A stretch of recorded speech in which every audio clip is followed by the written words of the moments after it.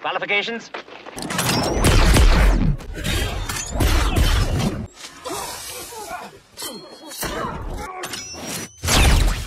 Okay, keep going. Hold on to your butts. Belisarius killed my entire family and took me with him. They gave me the name Archelaus. Began my training and education in the histories of the Motherworld. Hold up. Wait a minute. Something ain't right. One more thing. Eugene, give me that. If I ever find one of these lying around again, I swear to God, I will stop being so polite. Get the out of my sight before I demolish you. Boy, is he strict.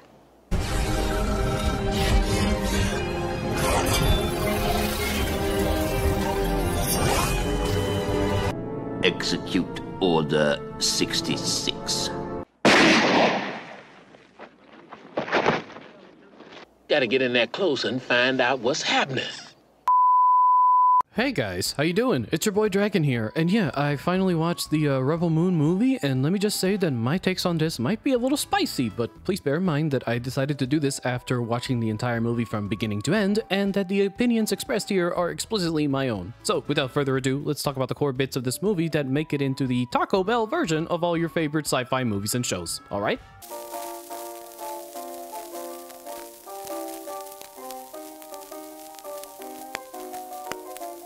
What's wrong with you? What's wrong with y'all? You niggas are crazy. Listen up, brother, let me tell you something. I ain't never do drugs. Come on now, dawg. I feel like I'm taking crazy pills! So, the story begins in the most Force Awakens way possible by having an Anthony Hopkins voiceover tell us that the Imperium of Man, I mean the human Motherworld Empire's rulers, kept their power unchallenged for 1,000 rulers, but their lust for power caused them to drain the resources of their planet so fast that they sent out their warships into the vast reaches of space, and let's just say that they conquered a lot of worlds while creating a massive intergalactic human empire until the current king and queen in the movie's timeline were assassinated in what seems to be a military coup like that of Julius Caesar. Huh?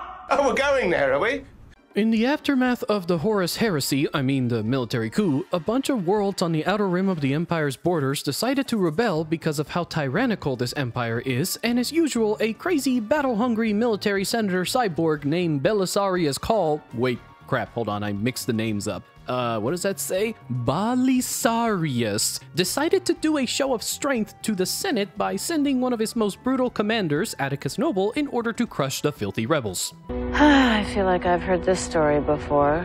Now, the story starts in earnest when we get introduced to our main character, Cora, and let's just say that she is basically the female version of Finn from The Force Awakens, but with a little more cookie-cutter backstory added in order to let us know that she isn't a Mary Sue because of her decorated military background and connection to being a guard of the royal family's princess that had the power of resurrection like the Native American mother of Maya from Echo, which I won't get into because the movie is saving all that info about that can of worms plot for the second movie, obviously. What are stories but mystery boxes? There's a... What a load of shit.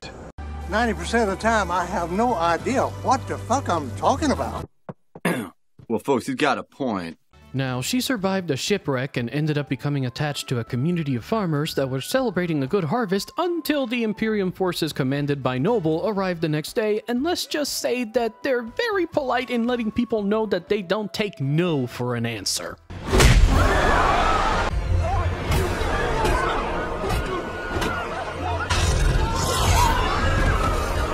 Excuse me, sir, but you just skipped a lot of levels, okay?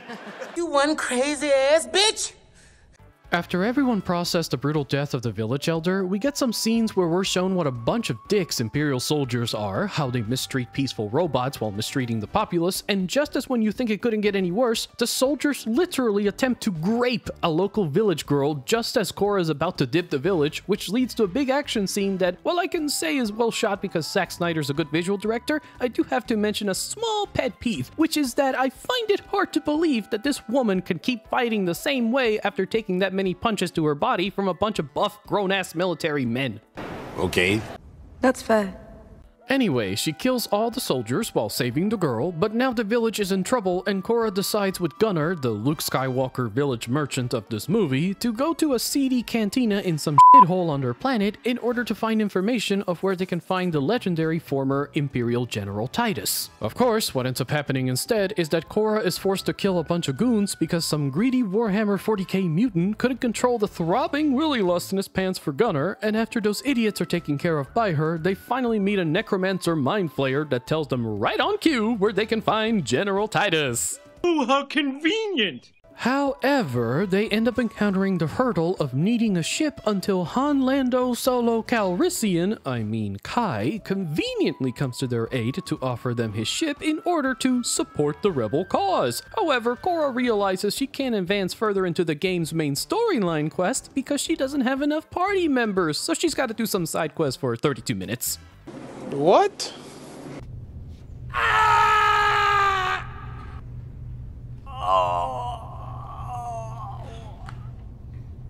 Now, Korra ends up finding her first party member, Tarek, in the middle of a desert quarry trying to pay off some debt until she convinces his handler to free the man on a wager that he'll be able to domesticate some unruly griffin, and as we already expect, this dude uses his lineage as a way to convince the griffin to conspire with him to let him fly around for a bit in order to free him so that when he leaves, the griffin can exact his vengeance on the abusive handler, and all I can say is that it worked out pretty well for both parties. Oh, he's dead.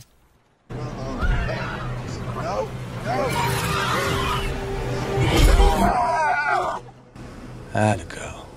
He ain't lying. Frontier justice it's very thirst-quenching. Before continuing, I must mention that the movie at the end tells us that this guy is apparently a fugitive of royal blood, and the only reason I'm giving you this info early is because it is very irrelevant to the end result of this movie. Moving on. Moving on, our band of rebel misfits find the second party member, Nemesis, but before they can reel her into the rebellion, they have to watch her have an altercation with some giant spider lady for a couple of minutes because they both have a slight disagreement on their philosophies regarding protective child custody.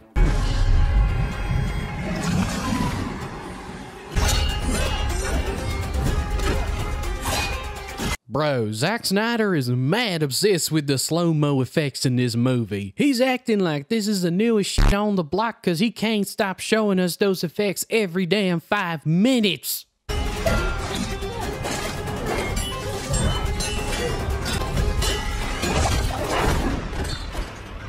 Oh, she dead. But wait! There's more! Just stop! Just stop! Stop! No! Paperwork! That's cap! Totally cap! That means lie! One eternity later.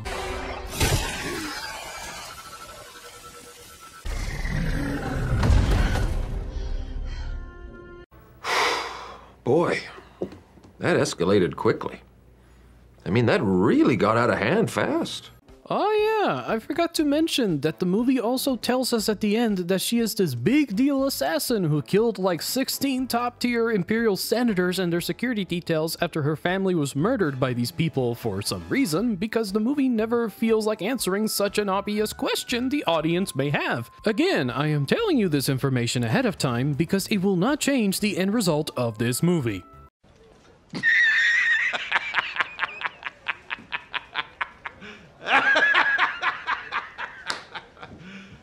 You serious? This is ridiculous. You're just making stuff up. I wish. What? Okay, fine. I'm cool. I'm fine. Anyway, they gather their newest party member, and finally Korra can continue the main story mission by visiting General Titus at the Colosseum, and holy shit, Jimon Honsu is jacked! How many pounds of unfried, unseasoned Whole Foods chickens did this man have to consume on a daily basis in order to get in this insane shape? Bro is built like he was training to be on a Shaka Zulu film until he found out his agent got him cast for this movie instead. This motherfucker don't miss. That motherfucker don't miss, man. He's good. Returning to the plot, Korra convinces a depressed General Titus to get back on his feet with a Tony Robbins speech because the man felt bad that all of his men died after defying the new Imperium, and after gathering her last party member, the gang's ready to finally meet the Blood Axe rebel leaders in order to discuss with them on how they can turn their little skirmishes with the Imperium into an actual Star Wars rebellion. Oh, no, they didn't. Oh, yes, they did! Oh, no, they didn't. Shut up! Bitch, please! You can't keep getting away with it! He can't keep getting away with it! He won't. Well, folks, he's got a point. After convincing the brother of one of the Blood Axe leaders and his men to go along with them on the same dark Naboo-like planet, Korra's party are ready to start their plan in earnest, but what's this? Kai needs them to make a quick pit stop on a dark, seedy, cloudy planet before they can properly begin? Wait a minute, did he just lead them into a trap so he could easily capture them and sell them off to the main bad guy of the movie? What? No, who would have seen this coming from 2,000 yards away? Sound familiar? No, you're not serious. You've chosen a side that doesn't even make it to the history books. What happened to honor? Piece of shit. Oh, no, they didn't. Oh, yes, they did! Oh, no, they didn't. Shut up!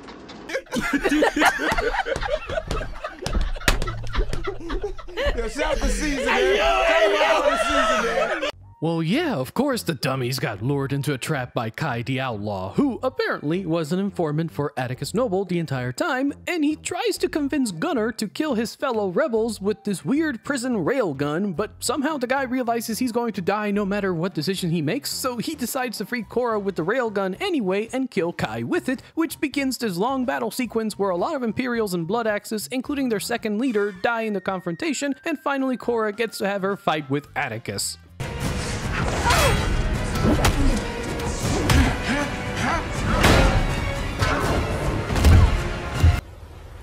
Wait a minute!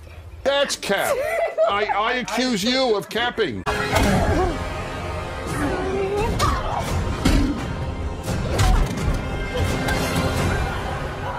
Not a great plan.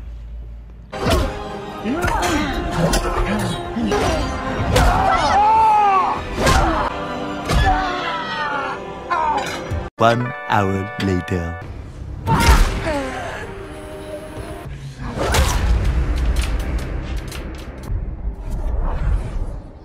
It's done. Yes, Mr. Frodo. It's over now.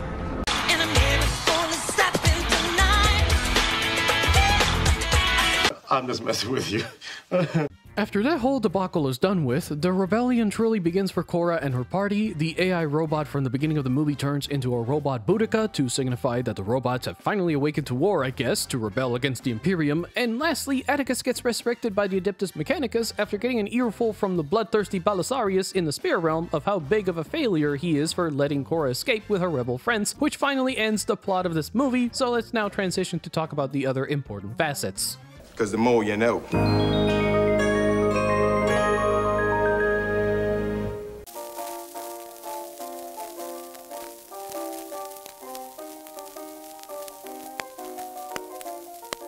So I heard on these internet streets that people think that this movie is Zack Snyder's bad attempt at trying to make the Star Wars movie Disney never gave him the chance to do, but I have to disagree on the sentiment somewhat after having watched the film. You see, there are definitely some visual and narrative aspects of this movie that you can directly attribute to it being inspired by Star Wars, like the space cantina scene, Kai's character, the pseudo-lightsaber plasma blades, the fact that Korra is a fusion of Finn and Rey's character attributes from the Star Wars sequel trilogy, and even the concept of a bunch of frustrated people banding together to rebel against a powerful tyrannical galactic empire. The evidence is fairly damning.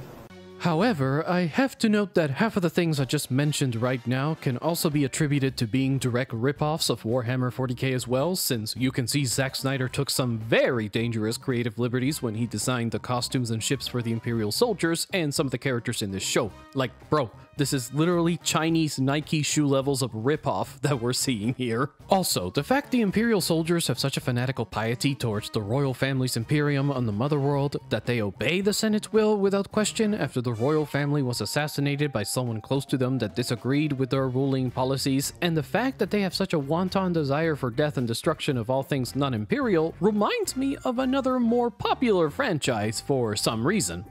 Listen up, brother, let me tell you something. Abandon reason, know only war! Die, Volsgun! Even gods may die!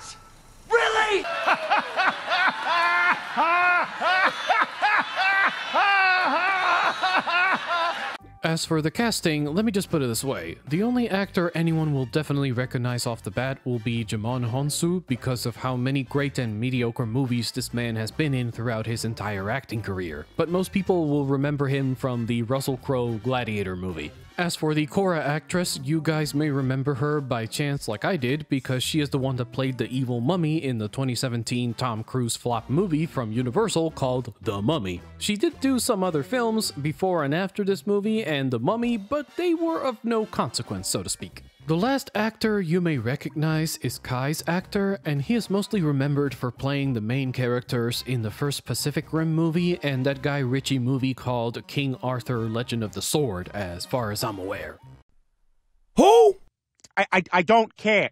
Don't worry about it. Now, why am I saying this? Well, it's because the rest of the casting for this movie is a bunch of unknown or not as well known people that unfortunately could not show their talents properly because of the poorly written script. While there were some moments of genuine emotion delivered throughout the movie via the acting, most of the time those moments felt forced and unnatural, while the remainder of the normal speaking dialogue felt like the actors were recorded reading their lines during the first take rather than the third take because of how boringly dull the lines sounded at times. It's hard to get your audience invested in your generic sci-fi story if the actors playing these characters are not directed well or invested in the characters you have given to them via the script. There is a reason why the saying, reinventing the wheel, exists. You don't always have to be the next trailblazer director in Hollywood when you make a movie, but you can still add some unique new flavor to the already familiar dish we all know and love. That's all I'm saying. Fair point, yeah. It also doesn't help that Zack Snyder's weakest point in this movie is writing a good script, mostly by himself in this case. When it comes to the movie's written format, my opinion is that he should have given the helm to someone else completely rather than just having yes men approve to his every single creative whim without resistance. Yeah, I said it. As for the visuals, overall I can say that this film is very pretty to look at. As I stated earlier, Zack Snyder is an excellent visual director and he can easily transport people through his excellent visual filmmaking and the soundtrack combined, as we've seen in previous films like Man of Steel. However, I do need to point out that visuals are only one of the many important facets that make a film great. If the other points of the film are weaker than the visuals, then all you have to give your audience is a very pretty pile of shit like Rings of Power. You know I'm right. Alright, here's the part all of you want to hear from me, and that is this movie even worth watching? Well, yeah, it is a 5.5 out of 10 popcorn flick that I would recommend anyone to watch if they're already drunk and need to watch something as they fall asleep into their hangover, or if you just want to watch something with your buds in order to pass the time without having to pay much attention as to what's going on in the background until the pizza delivery man arrives just in time so you can tune in for the upcoming WWE SmackDown match. That sounds about right. Now that I've given my 2 cents on this movie, I want to ask you guys to do one of 2 things for me. Either do what you're seeing on screen right now in order to keep up with any new reviews coming to the channel while receiving 10 years of good luck, or stick around to watch this bonus bit if you want to watch more videos right now. Fun and good for your health. With that, friends, I wish you all a wonderful day, and Namarie. And now for something completely different. What are stories but mystery boxes? There's a... What a load of shit. You wanna play games? Okay. I'll play with you. Say hello to my little friend! Damn! Oh, no, I ain't messing with you. Oh, no. Until next time, I'm a British person. Good night. What? You want more? It's okay. We know.